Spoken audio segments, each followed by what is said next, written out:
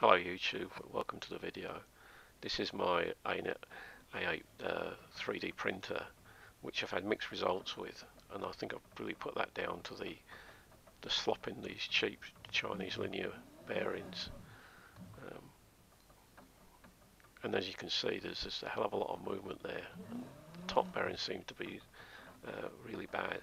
So I decided to see what I could do about it, and I found a link on Thingiverse for these PLA bearings, which they do them in different sizes from 8.1 up to about 8.45, I think. So you can see here on this bearing block here with the new bearing in, there's hardly any movement in it. I can just get it supported so it's still. I did have to run an 8mm drill through just to clean up, and then it did need pressing in with a small vise. But these are the original bearings, and if you look at them,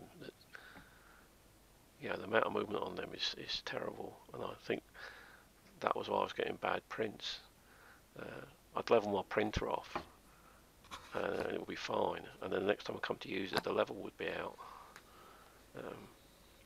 So if you have a look now with the PLA bearings, and I've only replaced the top two because that seems to be controlling most of the movement, and there's hardly any movement in there now, and it seems to be working a lot better. Okay, thanks for watching. Please like and subscribe if you wish to.